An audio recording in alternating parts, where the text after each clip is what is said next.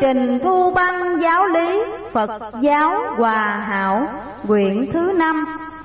Kính thưa chư quý thính giả và chư quý đồng đạo, năm Nhâm Ngọ năm 1942, lúc Đức Thầy bị an trí tại nhà ông Ký Giỏi tại Bạc Liêu, ngoài nhiều bài thi văn thâm thúy, Ngài có viết ra phẩm Khuyến Thiện, tức quyển thứ 5. Đoạn đầu và đoạn cuối của phẩm kinh này Ngài viết bằng lối văn lục bát, còn đoạn giữa thì viết theo lối văn thất ngôn, gồm 756 câu, khởi đầu bằng câu băng tâm ngẫu hứng thừa nhàn, và chấm dứt bởi câu ráng trao đức hạnh ngày sau sẽ tường. Nội dung của tác phẩm, Đức Giáo chủ Phật giáo Hòa Hảo đã trình bày lại tiểu truyện của Đức Bổn Sư Thích Ca, từ lúc ban đầu tìm đạo cho đến khi hoàn toàn đắc đạo. Ngài cũng luận giải về 8 sự khổ trong cõi ta bà, về pháp môn tịnh độ, về cách diệt ngũ trược, trừ thập ác và trì hành thập thiện. Nếu hành giả nhất tâm, tinh chuyên theo lời giáo huấn của Ngài, thì chắc chắn sẽ được đúng như lời Ngài đã truyền dạy, không còn mắc nẻo dài khôn luân hồi. Xin trân trọng kính mời chư quý thính giả và chư quý đồng đạo nghe phẩm Khuyến Thiện của Đức Thầy. Nam mô A Di Đà Phật. Băng tâm ngẫu hứng thừa nhàn, theo đòi nghiêng bút luận bàn tục tiên. Ta là cơ sĩ canh điền, lo nghề cài cúc cùng chuyên tu hành. Xa nơi tranh đấu lợi danh, giữ lòng thanh tình tánh lành trao triên. Gắn công trì niệm sớm khuya, thân tuy còn tục ý tâm lìa cõi mê. Chế toan gieo giống Bồ Đề, kiếm người lương thiền dắt về Tây Phan. Dạy khuyên những kẻ ngộ ngang, biết câu lục tự dình đàn tớ ân. Ở trần sự trọn nghĩa nhân, quyết làm tôi Phật gửi thân liên đài. Cầu cho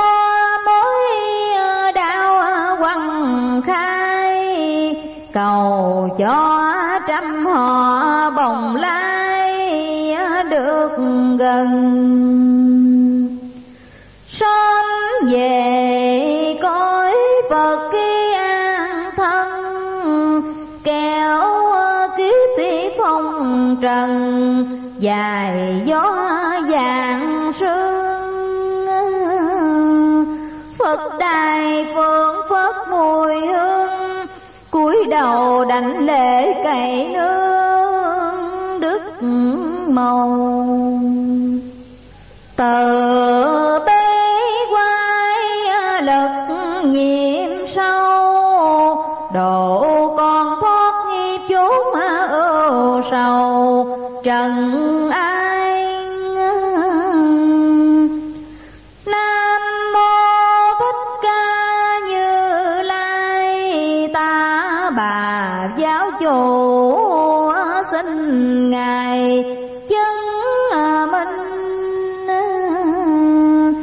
Dưới đây lược tà sách kinh, cho trong nam nữ hữu tình thì coi. Lời lành của Phật truyền rồi, đọc qua suy nghiệm xét soi chánh tàng. Tiếng kể từ bi qua diệu trầm,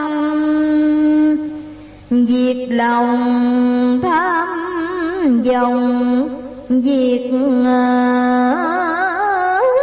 tinh âm. Trần gian say đắm thiếu màu sắc,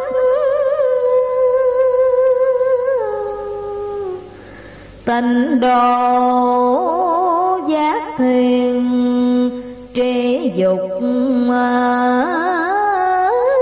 tâm. Phải rõ nghiệp duyên trần câu tàu, nghe rành chánh pháp thoát tà dâm. Vô sinh nhức mong đời lão khổ,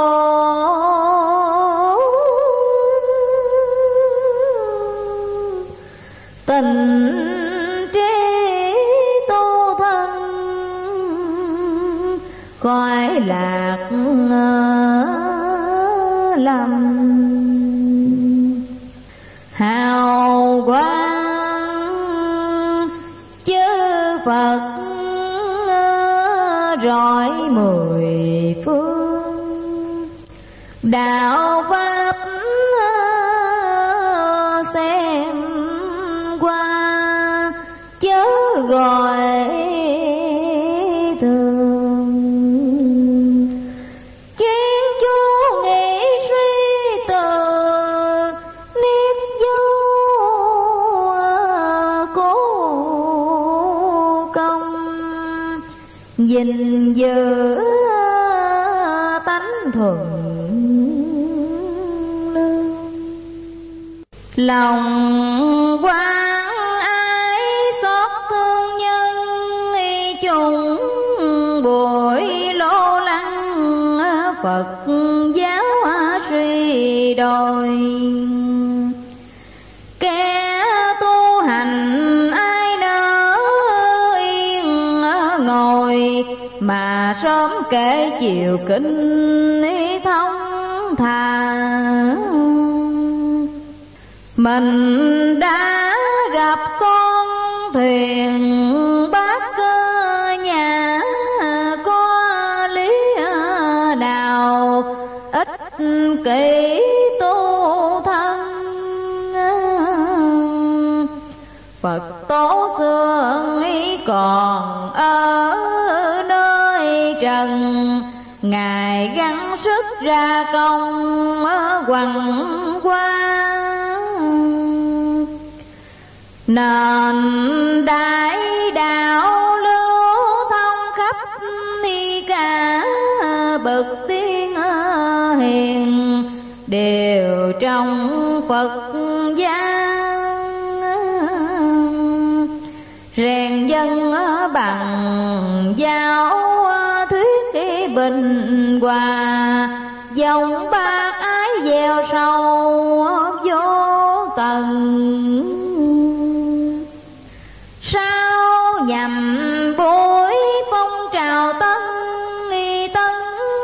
đùa chen theo vật chất khi văn minh,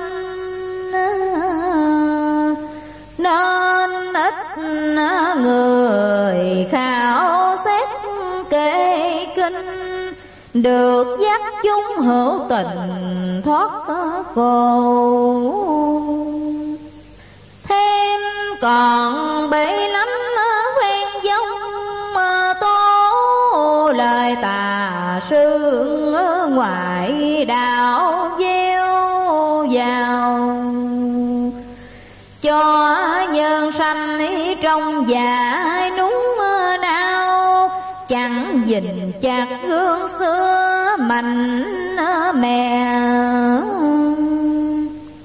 Dùng thế lực dùng nhiều mánh khoe cam dỗ người, đặng có khiến sai. Chúng nằm không hưởng của quanh tài, để cuốn khổ mặt ai trói kề. Mắt thấy rõ những điều tội tệ, tai thường nghe lắm dòng ru người. Thêm thời này thế kỷ 20, cố xô xếp thần quyền cho hết. Người nhẹ dạ nghe qua mê mết, rằng nên dùng sức mạnh cạnh tranh. Được lợi quyền lại được gian danh, bài xích kẻ tu hành tác phước. Làng sống ấy nhiều người đón rước, dục dân tâm sôi nổi tràn trề. Cổ tục nhà phi bán khinh chê, cho tôn giáo là mùi thuốc phiền. Ai nếm vào ắt là phải nghiện, chẳng còn lo trang võ đấu chinh. Lấy sắc khi thân dẹp nói bất kỳ bình, bỏ đức tính của câu nhân hòa.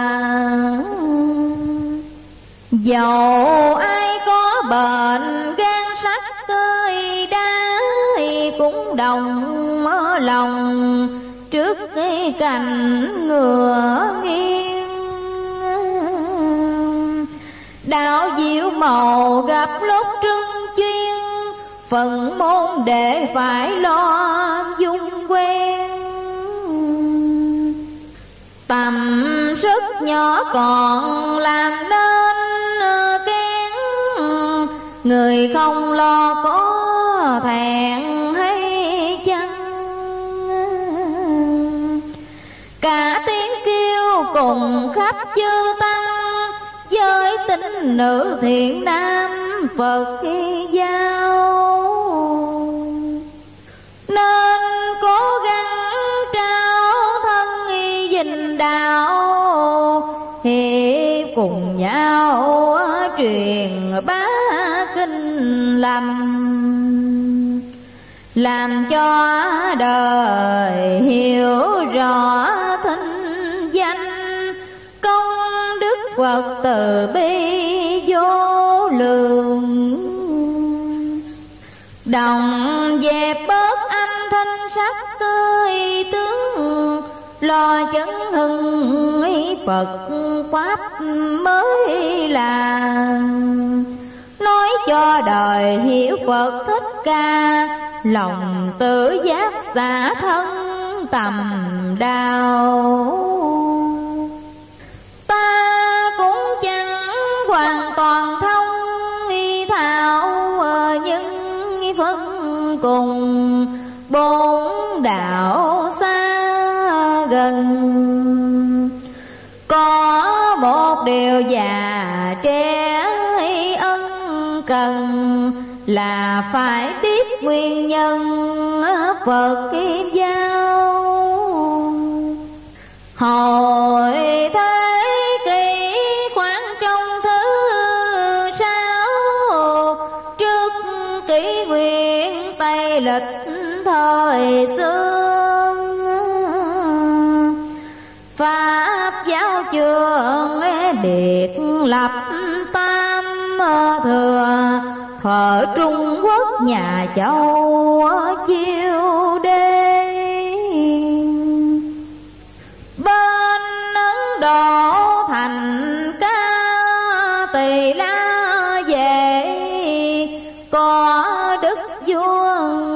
tình phản nhân từ.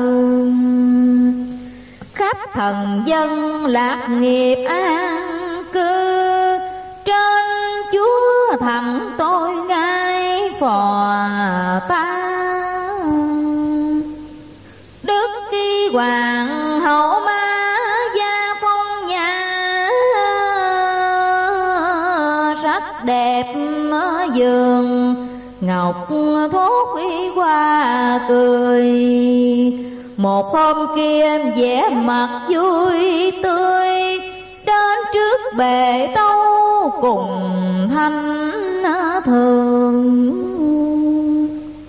Rằng thân thiết nhờ ơn ý chung hưởng, của hoàng gia cũng được vinh quang. Kể từ nay tiếp muốn an nhàn, dưỡng tâm trí lần xa thế trước. Chẳng phiền kẻ hầu sao đón trước, chỉ trừ người ý hiệp mi tâm đầu. Xin một điều ở chốn uy long lâu, tập đức tánh khoan dung đại độ. Tránh tất cả những điều thô lỗ, chẳng gần kẻ bạo ngang tàn. Thiếp cúi đầu ngưỡng dòng thiên nhang, phê cho thiếp những điều xin ấy. Vua nghe xong vội vàng đứng dậy, bèn chuẩn y tỏ ý vừa lòng. Bà tâu thêm ở trước khi đền rồng, xin thánh thượng bao dung kẻ con. Lòng yêu dân ví như con đỏ, tội dám tha đói giúp cơm tiền. Cứu dân nghèo trong lúc đào điên, lấy đức rộng bủa trong ba tánh. Vua hứa chịu giúp người đói lành, bà lui về cung điện nghỉ ngơi. Đêm trăng thanh gió mát thành thôi, tuyết hòa thuận khắp nơi qua nở. Đức Kỳ Hoàng hậu trong lòng hớn ơi hở, giấc chim bao bà thấy lạ lùng. Bạch tượng từ ở chốn không trung, bỗng xa xuống mình bà hối hả. Vừa tỉnh giấc mơ tiên mới lạ, khắp phòng quê thơm nức mùi hương.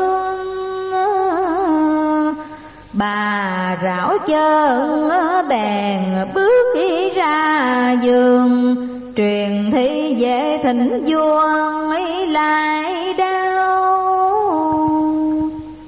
Vua ý lời đến nơi qua thảo, lại gần bà sao rất quái kỳ. Tay chân bèn run rẩy một khi, muốn quỳ xuống mắt giường tâm tôi. Tiếng thần tiếng trên không ca trôi, rằng ta mừng vua hữu thiện căn. Sách có con thế giới chẳng bằng, sao người ấy lập nên đạo cả. Vua nghe xong cúi đầu bái tạ, liền phán cùng hoàng hậu Ma Giang. Có việc chi vội vã dời ta, khá nói lại đầu đuôi tường tất. Bà thuật ghi rõ chim bao trong giấc, xin vua dời ít kẻ nghĩ bàn dùm. Các thầy bàn được lĩnh vào cung, nghe xong xả tấu rằng điềm quy. Ngài thăm thoát đông qua hạ chi, bà trổ sanh thái tử đẹp tươi. Mặt trang nghiêm khi phách hơn người, vua cùng khắp thần dân mừng rỡ. Họ thích ca từ đây cũng ngỡ sẽ có người nối nghiệp hoàng gia. Liền đặt tên là Sĩ Đạt ta, cả triều chính treo qua yến âm. Có nhà sơ cách thành mấy dặm, thường ở ăn trong sạch hiền từ. Lòng thẳng ngay chẳng có gì tư, đời thanh tịnh dình theo đạo lý. Ông lại được thần tiên dẫn chỉ hiểu thiên cơ, thấu mối diệu quyền. Ông là người Bà La Môn Tiên, A Tư Đà Tiên hiền tên Lào. Thời buổi ấy vua người đạo bèn vào chầu, tâu trước cái bề rồng. Xin vua cho ông bước cưỡi vào trong, được ý kiến tử hoàng luôn thề. Ông xem xong bỗng liền xa lệ, ve mắt buồn chẳng thốt ra lời. Thấy lạ lùng vua bước đến nơi, liền phán hồi bảo ông phân rõ. Trước cung điện ông liền bày tỏ rằng tứ hoàng chừng được thành nhân. Lìa đền đài khổ cực chẳng sờn, tìm đạo đi dắt diều sanh chung. Ngài sẽ được thế gian ca tụng, chắc phần Ngài qua Phật gian tròn. Buồn vì tôi tuổi lớn sức mòn, chẳng sống đặng nghe lời Phật thuyết. hồng trần đau thương thống thiết nhờ ngài mà việc nẻo luân hồi. Vô phước nên tuổi bấy phận tôi, chớ chẳng có điều chi lo ngài.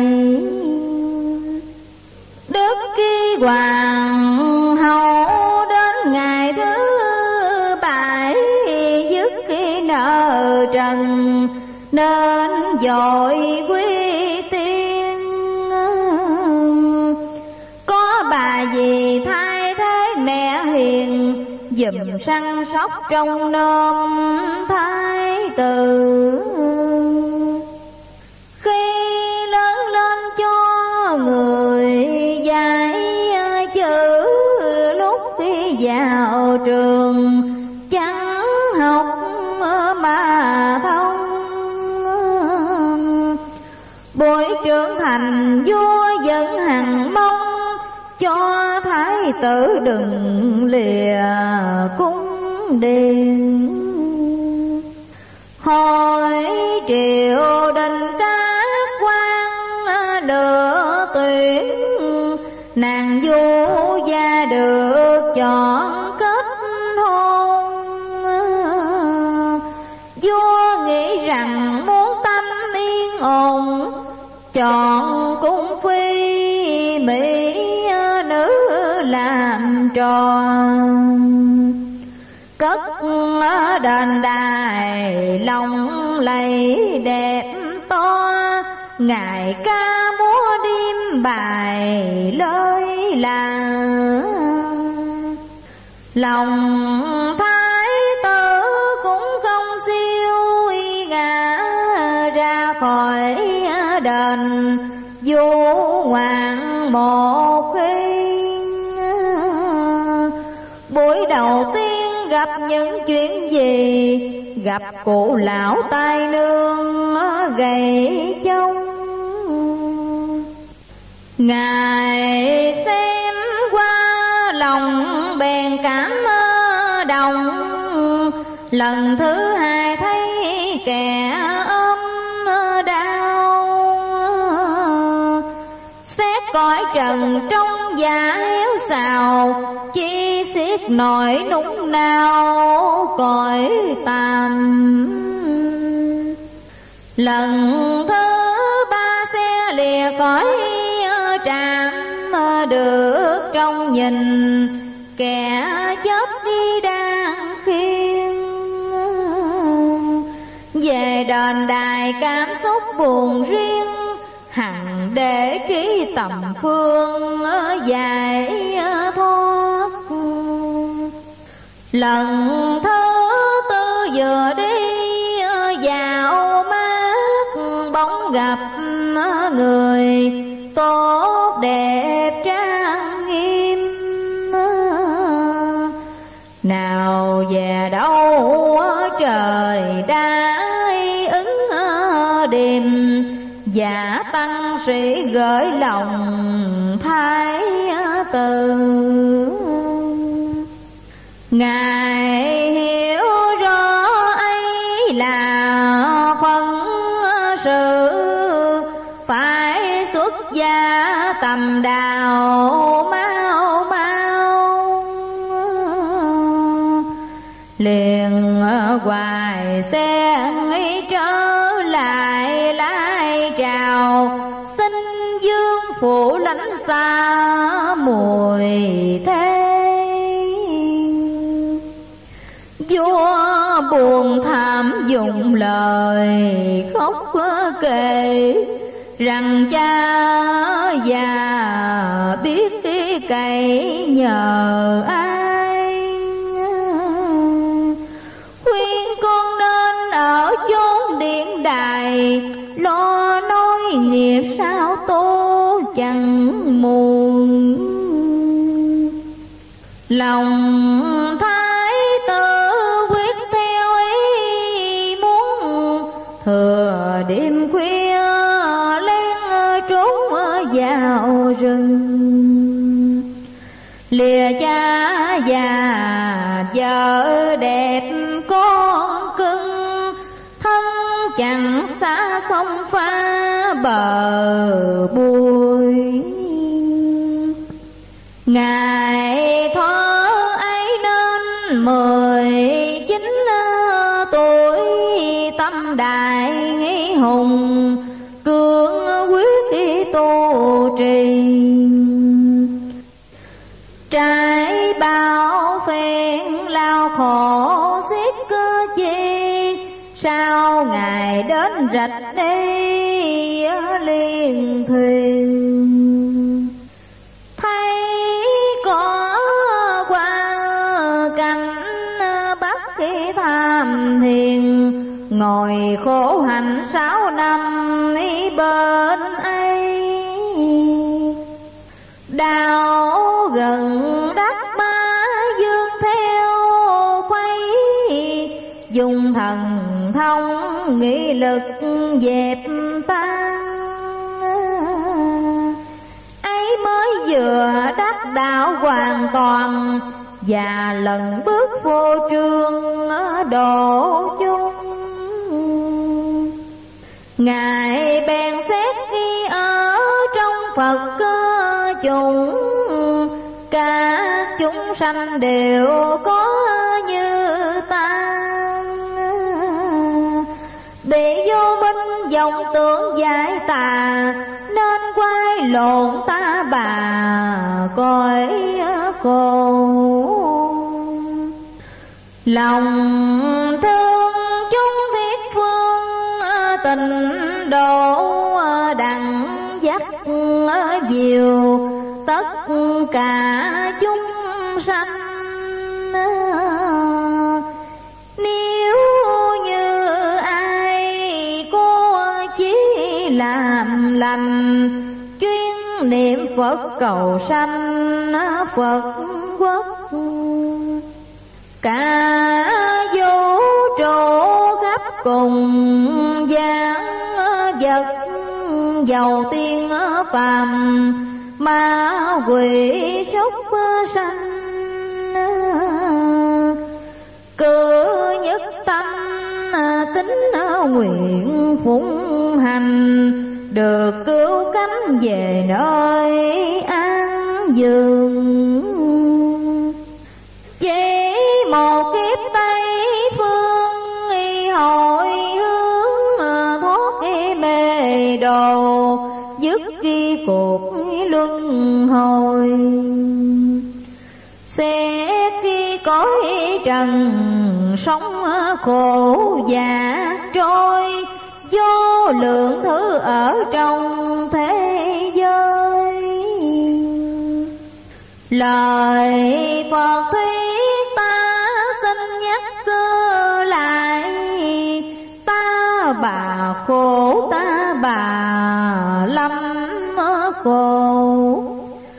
Có bao người xét cho tột chỗ, tịnh độ vui, tịnh độ nhàn vui.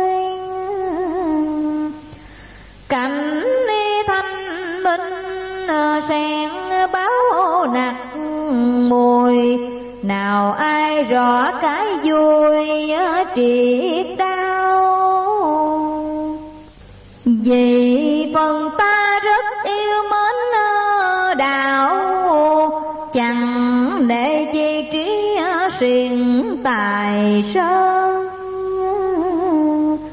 Lấy lời xưa kết lại ít tờ, cho thiện tính rỗi nhàn xem xét. Dứt mê tâm dứt cơ điều hờn ghét, ráng cần chuyên niệm Phật làm lành. Thường trao dồi chỉ hướng y cao thanh, cho khỏi thẹn con lành Phật giáo. Đức Kỳ Thích Ca từ xưa dạy bảo, khổ ta bà nhiếp lại 8 phần. Bởi chúng sanh mạng lấy xác thân, Khổ thứ nhất sự sanh là gốc, vào bụng mẹ chúng quanh bao bọc, có khác khi nào ở chốn ngục tù. Buổi mẹ đau quyết kiệt hình thù, lúc mẹ đói giường treo lòng bồng. Ta kể ra những điều bi thống, mẹ nó cơm chật chọi khó khăn. Khi ra đời đau đớn vô ngần, cất tiếng khóc nếm mùi dương thế. Đoạn lão khổ thứ nhị sinh kể, từ trẻ thơ đến tuổi thành nhân. Hết tráng cường đến lúc mòn thân, răng lần rụng lưng cong gối mỏi. Nằm đi đứng đỡ nâng chống ơi chọi, thử nghĩ coi lao nhọc cùng chăng. Đoạn thứ ba ma bệnh làm nhân, đeo hành phạt sát thân ô quê. Bởi thời thế chuyện xoay biến thể, thêm muốn ăn chẳng được điều qua, là nguyên nhân căn bệnh phát ra. Thân trằn trọc hôn mê nhất khi nhoi, cơn bệnh hoạn càng không tránh nổi, còn mang thêm tật nọ tật kia. Rồi từ đây đến lúc chia lìa, đoạn tử khổ thứ tư phân dài. Trên dương thế hữu hình tắc hoài, có sanh ra ý khổ hai đâu trường. Trải bao phen dại gió dầm mưa, ngày kiệt sức quyển thân tan nát. Gần hấp hối tâm thần sao sắc, tri dân dơ kinh sợ vô cùng.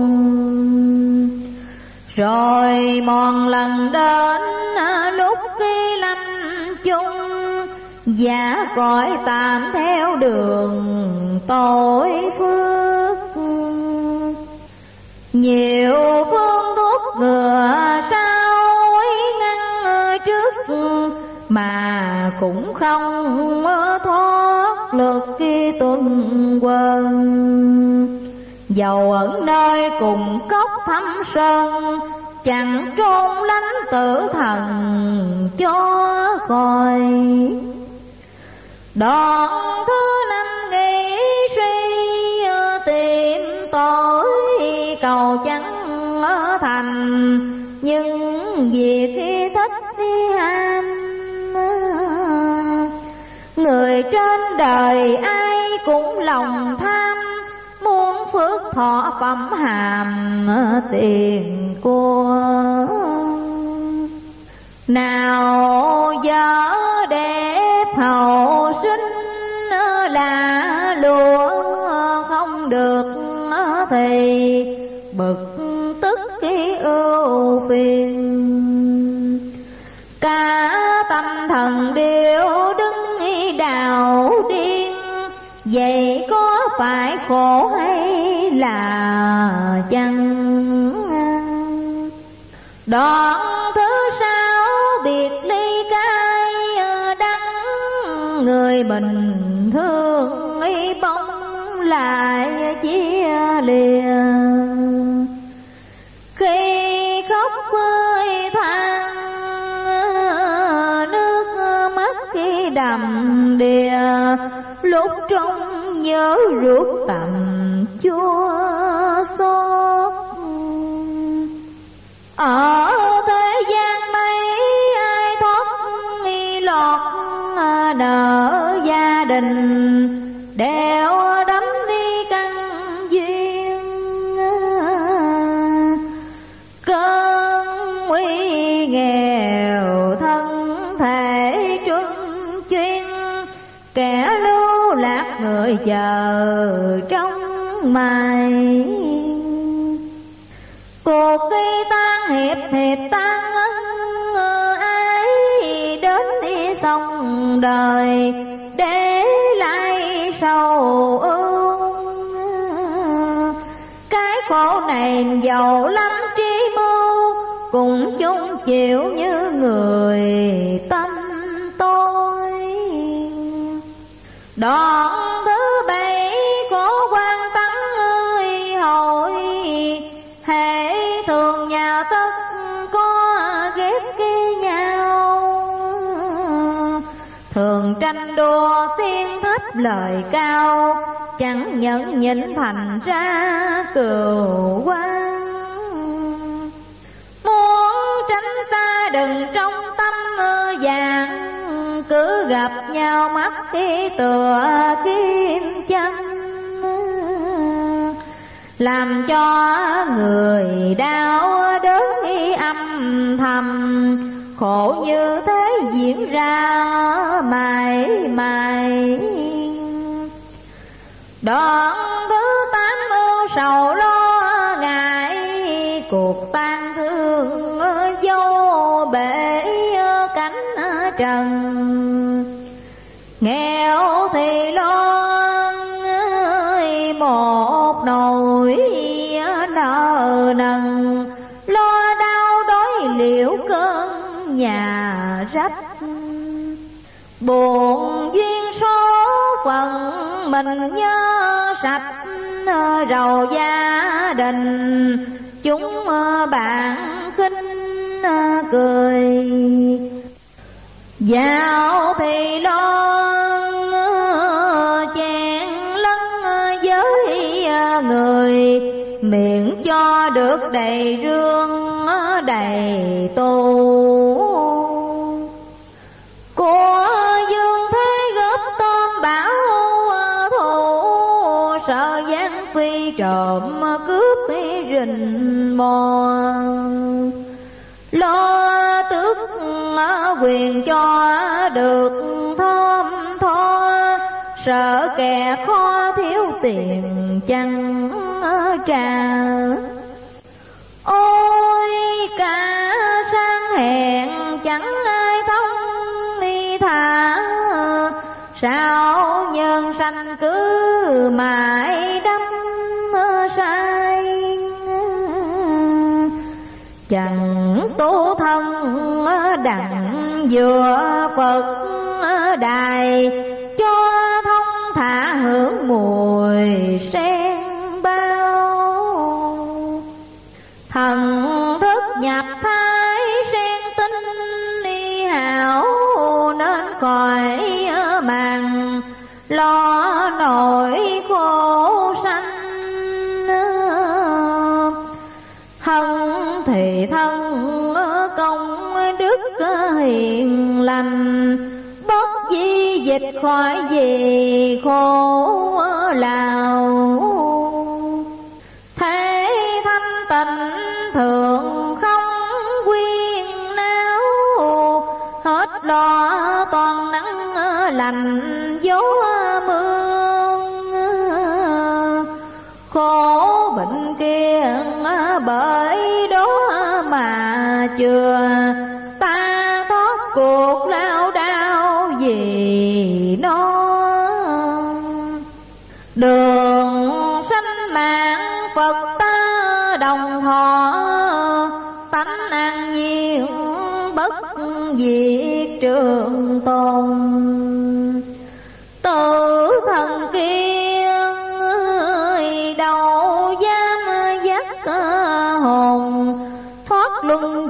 khỏi đeo khổ từ. Cuộc thi ấy thật muốn chi đủ thứ, không nhọc nhằn lo việc sanh nhai. Trí nhàn nhìn cảnh Phật đài, khỏi quả khổ mưu cầu bất đắc. Cả hai chung thai đều vững chắc, toàn dân lành đâu có đắn đo. Dứt ái âm quyến thuộc chuyện trò, thoát sống khổ thương yêu ly biệt. Chớ hòa thuận kể sao cho xiết, tâm đồng nhau thượng thiện vui vầy. Cảnh như chẳng có đổi thay, không mà biết phân chia nhân ngàn. Sẵn vì ngôi rành phân thượng hạ, khỏi cổ cầu quan ghét gặp nhau. Thân tâm thường trú hết rác rào, chất thô trượt tiêu tan mất khi cả. Cõi tịnh độ lắm điều thanh, nhà khổ buồn rầu lo sợ chẳng còn. Chốn ta bà tim lụng dầu mòn thân, mau thức khi tỉnh tu thân kẻo trễ đến tội rồi mới hối muộn màng. Chỉ cho bằng ta sớm đi lo toan, gìn giới luật nghe kinh trọng Phật. Đến lâm chung quả lành đâu mất, cõi Tây phương chư Phật đợi chờ. Việc tu thân thiện tinh hận hờ, chừng qua đến e cho khó tranh. Môn tịnh độ là phương cứu cánh, ráng phụng hành kéo phụ Phật xương. Lòng từ bi chẳng quản nắng mưa, sông thuyền giác rước đưa sanh chung. Trong một nước nhân tài hữu dùng, kẻ tu hành đa phước thì nên. Quyết đi trao thân tánh hành cho bền, niềm ơn nghĩa toan đền dứt khi nợ. Áo sen bao Tây phương đua nở, chờ chúng sanh niệm Phật chí tâm. Ráng tu cho quỷ khiếp thần khâm, được tâm phát Bồ đề dừng chắc. Giữ đừng cho ma dương dẫn dắt, thường nhớ câu đại lực đại hùng. Thăng thất tình giữ vẹn đạo trung, trừ lục dục chớ cho ô nhiễm. Thập tam ma diệt bằng trí kiếm, rước đi xong rồi vô sự thành thơ. Biển hồng trần lao lý diệu dơi, xô đẩy mãi trong dòng ngũ trượt. Thân hôi tanh mũi rồi đón rước, thêm nhọt ô ghẻ lá phong cùi. Đâu lúc nào toàn vẹn yên vui, là kiếp trước ta xin kể trước. Dòm việc quấy ngắm điều bảo, ngược mắt trong vào những chỗ đê hèn. Nào được xem cảnh báo đài sen, nghĩa kiến trượt giải ra như vậy.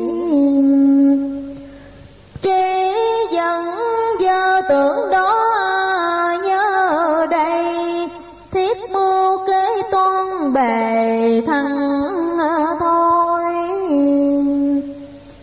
Ghi thù quán chướng đều đáp ơi đối, nên ma phiền nào trượt đắm sai. Chuyển luân trong nhân vật các loài, căng mờ ám làm điều dại dột. Chúng sanh trượt ta đã kể nốt, còn thứ năm là mạng trượt trung. Số giàu sang quả phước bần cùng, giàu qua nguyệt thung dung cầu thà. Đẹp mắt bên điều mới là, sang quay quyền hối lộ gần xa. Nghèo ai vua bỡ đỡ nịnh tà, khó trộm cướp cũng là nhớ sâu. Nguyện cùng Phật dứt duyên trần câu, phải trừ thêm thập ác quyền thân. Khuyên nữ nam ơi suy nghiệm ân cần, ác nơi khẩu nhất là lương thiệt. Với người này dùng lời thao thiết, đến kẻ kia đâm thọc cho gây. Khá chừa đi hương đảng bớt rầy, dùng sự thiệt giải bài tâm trí. Người chọn nhau tại mình giao gì, mà cũng không hướng được lợi danh. Sao rõ ra chúng lại ghét ganh, chiêu cảm quả bất lành thêm nữa. Ác thứ nhị ý ngôn chất chứa đời, cho người lầm lỗi xéo dài. Của tiền nhiều tự phụ rằng hay, chủ ý thế nhiếp xài kẻ vui. Lắc leo chỉ có ba tấc lưỡi, quan ỷ khôn mà sát khi dân ngu. Nghèo ấy lanh láo sượt lu bù, ôi thay thế lòng đau tở cách. Khuyên ba tánh giữ gìn cho chặt, đừng để cho quỷ dắt cái đường công. dùng từ ngôn nói tận đáy lòng, dầu trên dưới cũng không mấy khác. Chúng vô phước đời này dốt nát, người khôn ngoan chỉ giận mới là. Lời trang nghiêm êm ái thốt ra, đừng bao biếm mới là nhân thiện. Tới ác khi khẩu thứ ba, bài biệt tiếng tục tằng, thô lỗ hung hăng.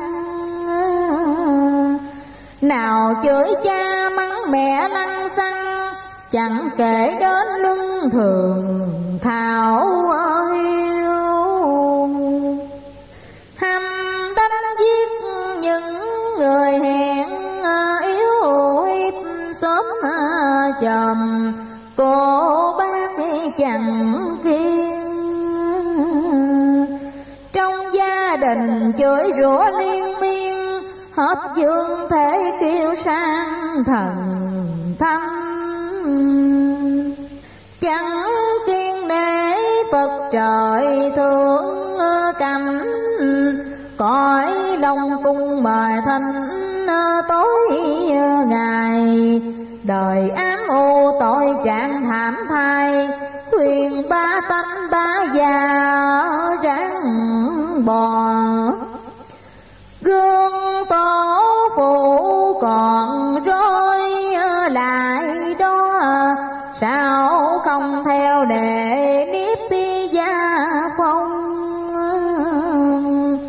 Chư thánh thần đâu có mất lòng, mà kêu réo đông tây nam bắc. Mấy câu trên toàn là rồng rặc, những đàn bà kẻ khắc cháu con.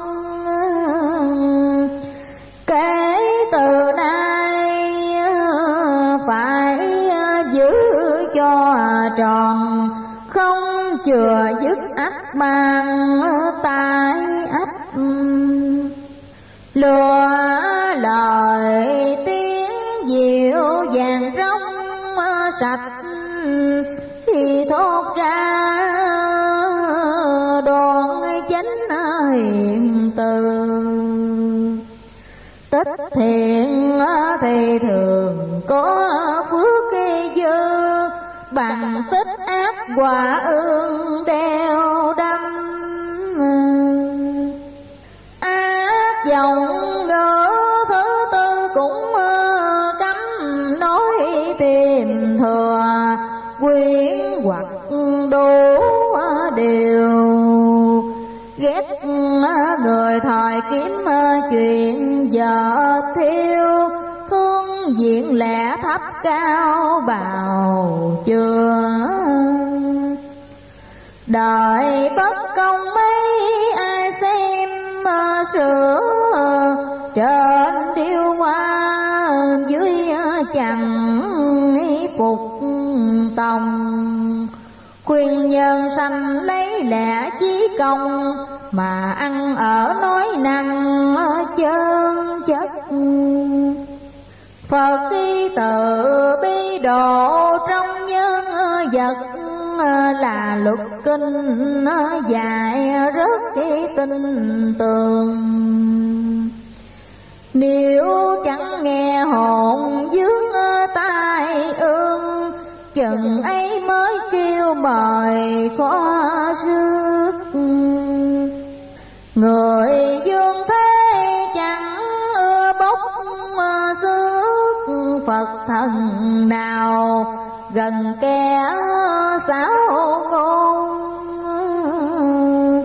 Đã tu hành đừng có bôn chôn, tưởng hay giỏi khoe khoang tài can. Người hiểu rành mới càng thêm chán, chỉ bằng ta bỏ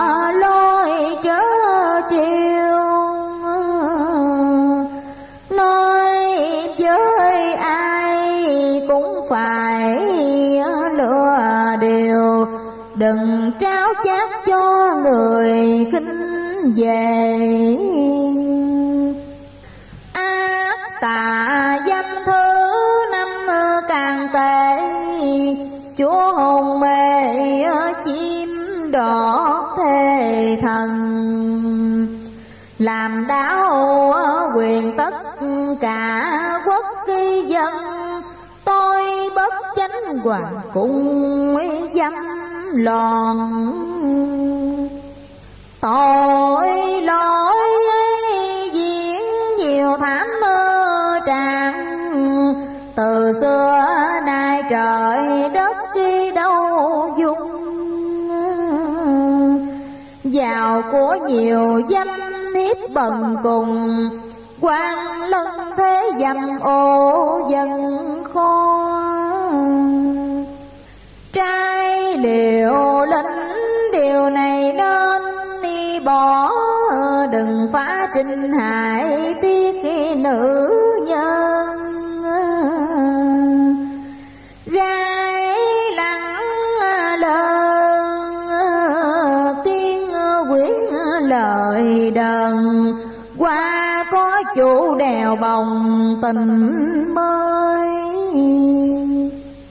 Cất tiếng gọi nữ nam ơi hỡi, bỏ những điều điểm nhục tông môn. Đừng nam nhi học lấy điều khôn, lòng trung hiếu gìn theo đạo lý.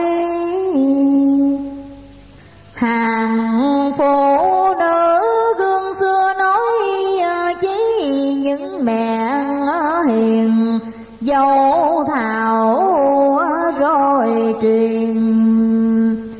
Niệm Phật mà gây lấy thiên duyên, cho đẹp mặt tổ tiên nòi giống. Thờ Phật khi đạo tịnh, cơn ác ơi mộng thốt kia mê đồ. Thượng phóng uy quang minh, ráng hiểu rành tiếng kể lời kinh. Ác thư sao ấy là đạo tặc, lấy của người sắm ăn sắm mặt. Chẳng kể gì nước mắt khi mồ hôi, phá lương dân và luống bồi hồi. Ngày làm lụng đêm lo gìn giữ, trốn pháp luật khi tập tành đủ thứ. Nào đạo tường khoét vết quân đồ, tội chập chồng đâu biết ở mô. Trốn người khỏi trốn trời sao khỏi. Nay đúc huệ từ bi đã ơi rồi, vào thăm tâm những kẻ gian phi. Hãy tu thân chừa thối vô nghị, của quy nghĩa làm chi xong truyền. Luật kỳ nhân quả thật là cao diễn, suốt cổ kim chẳng lọt một ai. Vậy ta nên làm việc thẳng ngay, cứ bền chi có ngày thông thà. Ác thứ bảy sát nhân gây dạ, tánh hung hăng đâm chém chặt bầm. Chất chứa điều hung dữ trong tâm, chờ đắc thế ra tay hạ sát. Giết đến đây đồng lòng rạo rạc, găm nhiều người bội bạc thâm ân. Nào kể chi là đạo quân thần, tôi giết chúa con đành sát phụ.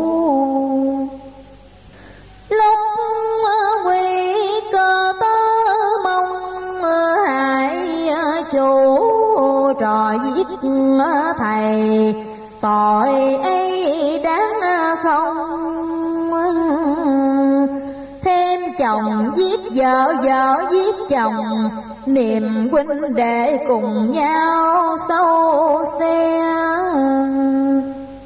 Cũng hiếm lúc con còn giết mẹ, dành của tiền cốt nhục giết nhau. Tranh lợi danh giết lẫn đồng bào, tình nhân loại phân chia yểm bách. Giết sanh vật đầy lòng kiêu cách, tưởng rằng mình như thế là ngoan. Khuyên ba gia ba tánh diệt đàn, chớ sát hại mạng người như thế. Bớt giết vật đằng mà cúng tế, gầm thánh thần đâu có tư riêng. Rủi ôm đau bởi tại căn tiền, hoặc hiện kiếp làm điều bao ác. Phải ăn năn phước điện tạo tác, lo thuốc thang khẩn giấy Phật trời. Nguyện sửa lòng ắt Phật giúp đời, xuân phước rộng từ bi hỷ xà. Đấng thần minh công bình trực dạ, đâu ăn lo đói quả làm mai. Mở tâm linh nghĩ đến đoạn này, điều hòa phước ấy cờ báo ưng. Chẳng biết thân còn toan chứa đừng, quả bất lành chưa trả dai thêm. Cầu cho đời sống lặng gió im, đặng ba tánh an nhàn tu niệm. Thứ tam là lòng tham hiểm, muốn bao gồm của thế một mình. Tham nhà cao cửa rộng thân dinh, tham vườn ruộng cò bay thẳng thiên. Thấy của người thèm khô nước miếng, tình làm sao lường gạt lấy đi. Sẵn tôi tham bất cứ chuyện gì, dầu xấu tốt cũng là dồn chưa. Nhớ lời Phật khi xưa dạy, sửa của thế trần như mật dính dao. Trẻ tham ăn kê miệng liếm vào, chừng đứt lưỡi mới là hối hận. Tham của tạm làm điều tàn nhẫn, nhắm mắt rồi đâu có mang theo. Tham tiền tài thường dương nạn nghèo, tham sắc đẹp nhà tan cửa nát. Lúc khi tận số nằm trơ một ơi xác, gặm kim tiền bội bạc bất tài, không làm cho ta được sống dài, lại chẳng bước tiễn đưa một bước. Thà nghèo thanh hơn giàu mà trượt, lo dung trồng cội phước về sau. Muốn trừ tham phải liệu cách nào, phải bố thí việc lòng ích kỷ. Tâm chánh niệm thường thường suy nghĩ, vật ở trần như bọt nước làng mây. Thân ta còn dài đó mai đây, của ấy cũng khi tan khi hiệp. Ác thứ chính hận sân luận tiếp, lửa trong tâm chẳng đốt mà lừng. Nỗi lôi đình đâu có định chừng, cho ta biết mà toan giữ trước. Tánh sân nộ thường làm bão ngược đến loài người ở cõi thế gian. Giận hờn nhau thù oán dễ tràn, mới có cuộc tranh tài đấu lực.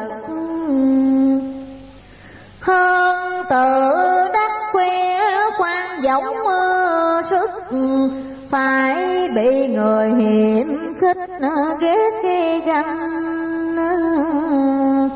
Thua hổ ngươi làm chuyện bất lành, gây nghiệp dữ oan quan tương bao.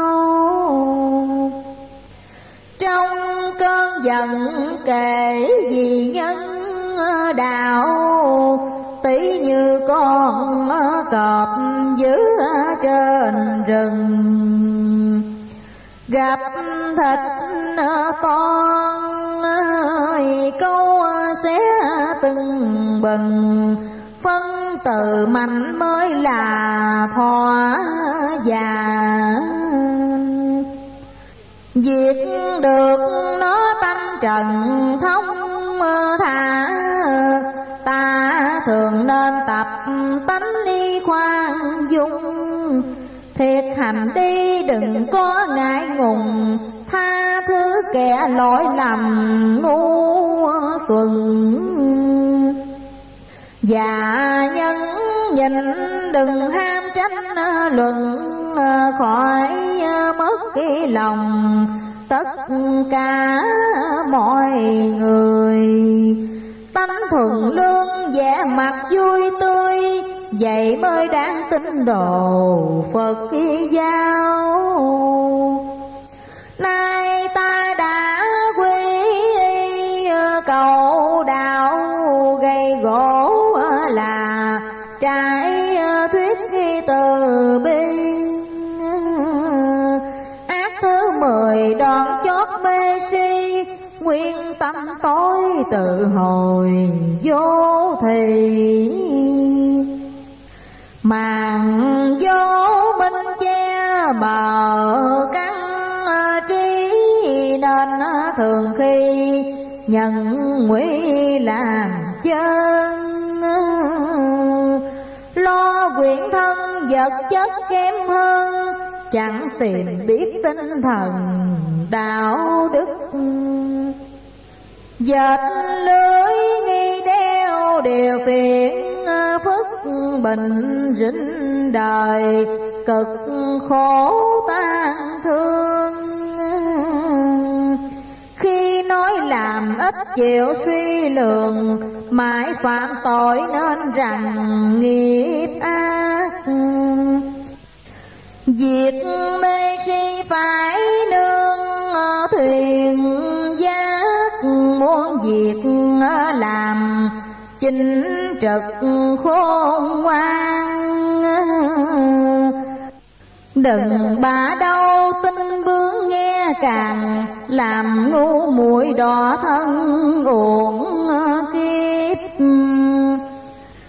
Ác trừ xong hiện ra thiện nghiệp, lòng nguồn chân Phật tiếp dẫn cho.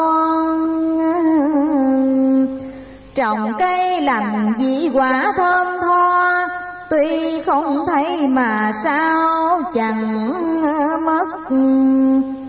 Dầu ai có cười ta ơi khờ khật, cũng đừng phiền sao lãng chân tâm. Mong tiếng kêu thấu đến tòng lâm, cùng thiện tinh ba gia hưởng ưng. Muốn Phật giáo từ đây bền vững, đừng riêng lo lợi dưỡng một mình. Nếu xuất kỳ gia thì phải hy sinh, cả vật chất tinh thần lo đào. Chớ giả dối mà mang sắc cơi áo, mượn bồ đề chuỗi hột lệ người. Làm cho dân khinh dễ ngạo cười, tội lỗi ấy luật nào dung thư. Tu còn ham trái to đám bự, đặng thế gian dừng cúng bạc tiền. Dối rằng lo tu bổ chùa chiền, mà làm của xài riêng cho thỏa. Bảo làm sao dân không sai ngã, nghe lời rù tông nọ phái kia. Cả tăng đồ trong nước chia lìa, riêng pháp bảo riêng chùa riêng Phật. Trong ba tánh sầu thành chất cơi ngất, mãi nghĩ nàng chẳng biết chi đàn nào. Lòng mến yêu chẳng nề công lao, mượn bút mực đôi lời trần thuyết. Tùy thiện tính hiểu ta giả thiệt, làm hay không chẳng gian ép này. Nguyện mười phương chư Phật đau lai, đồng tiếp dẫn chúng sanh giải thoát. Kệ. Đêm thanh ơi nguyệt vừa kề, nhìn xem thế sự não nề tâm can. Từ ta nương chốn Phật đàn, dứt tâm trần cấu chẳng màng vinh quê. Trần quang thiên tính còn mê, thêm lời dục thúc gọi về đàn tu. Dốc lòng dạch ngút mây mù, đặng diệu ba tánh đường tu chen vào. Lời thầy càng có âm hào để truyền hậu thế, vàng thao lộc lừa tu cầu thuận gió hòa mưa, an hòa nhân vật phước thừa trời ban. Tu cầu thoát chốn gian nan, cầu trong chữ quốc chữ ban giao hòa. Tu cầu yên nước lợi nhà, cửu quyền thất tổ diêm la thoát hình. Tu cầu Phật hóa tánh tình, lưới mê chẳng buộc nghe mình tiêu dao. Tu cầu cửa Phật đặng vào, gót sen tiêu dao. Tu cầu cửa Phật đặng vào, gót sen thông thả xiết bao thanh nhàn. Tu cầu bệnh tật tiêu tan, từ bi xa Phật ban phép lành. Tu cầu thoát khỏi tử sanh, nương theo Phật quốc lợi lành hằng nghe. Cõi trần đừng đắm ngựa xe, đeo tuồng mong quyển lập lè sắc hương. Tu cầu trăm họ hiền lương, đồng thinh niệm Phật tai ương chẳng còn. Tu cầu gia đạo vuông tròn, chồng hòa vợ thuận cháu con thảo hiền. Tu cầu thoát khỏi xích xiềng, vừa kề chân Phật xa miền trần lao. Tu cầu trong hết bình đau, gặp đời bình tri xiết bao vui dày. Mắt nhìn chư Phật đông dày, thành vàng điện ngọc trò thầy đăng tiên. Ai mà muốn đặng phước duyên, nghe lời khuyến thiên lòng liền phát tâm. Tu cho rõ mối quyền thâm, quy đầu Phật Pháp khỏi lâm tai nàng.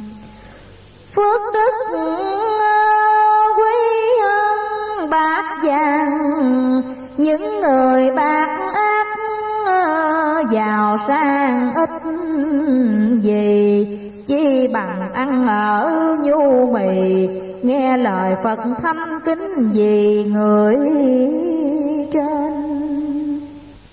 Hiếu trung lòng chớ dội quên, sống lo trọn đạo thác lên tiên đài. Nam mô miệng niệm hằng ngày, lánh lời vua Mỹ học rài kể kinh. Trao tâm luyện tánh cho mình, chuyên lo niệm Phật sửa mình cho trơn. Long tai nghe rõ tiếng đờn, không dây không phím quán hờn cũng không. Đờn tay rồi lại đờn đông, trách trong ba tánh gặp sông quên nguồn. Phàm trần như chỉ rối cuồng, mà còn sai đắm theo tuồng lặng lơ. Lời lành mắt lấp tai ngơ, đua theo vật chất hững hờ đàn tiên. Hô sâu tình dục lại ghiền, ghiền cho đến lúc chúng khiến quan tài. Nhắm mắt cùng nắm hai tay, đâu đem tiền của đem rài hậu non. Chỉ có tội phước hỡi còn, đến nơi thẩm phán cửa son diêm đài. Phước nhiều tiên cảnh lên rài, tội nhiều xa đó nhiều ngày thảm thế. Chừng ấy mới biết chỉnh ghê, ăn năn chẳng kịp khó bề tính toan. Ngày nay sớm đến Phật đàn, tu cầu chư Phật cứu an linh hồn. Tội tiêu phước hưởng trường tồn, không còn mắc nẻo dài khốn luân hồi. Thấy đời khó nổi yên ngồi, thêm lời thầy nhắc một hồi thấp cao. Nữ nam muốn rõ âm hao, ráng trao đức hạnh ngày sau sẽ tường. Ngôn từ đạo hành ý thầy khuyên, hành đức ân cần ráng tập chuyên. Thất tổ cửu quyền nơi chính xuôi, mỉa mai xa lánh sao đường duyên. Vô thượng thầm thâm về ý truyền, danh ngôn chép để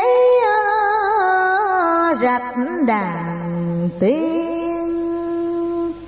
Cư gia tịnh độ tâm viên mãn, sĩ xuất văn từ dốc dài